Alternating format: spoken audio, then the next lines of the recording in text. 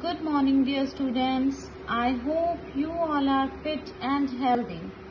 Students, today we are going to start our next lesson of General Science. The name of the lesson is Parts of Body. In this lesson, we will study about different parts of our body. Let's read the name of the parts.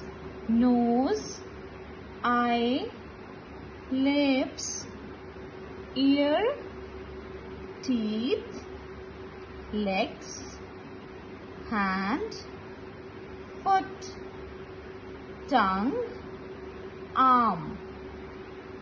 Students, now come to bottom of the page. Let's read these questions and answer them.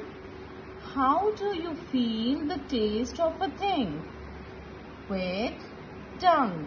Kids, whenever we eat something, we feel its taste with the help of our tongue. Number 2, name any two body parts. Eyes and nose. These are the two body parts. Question number 3, which body part is used while writing? Which is the body part that we use when we need to write anything? Hand. We use our hands.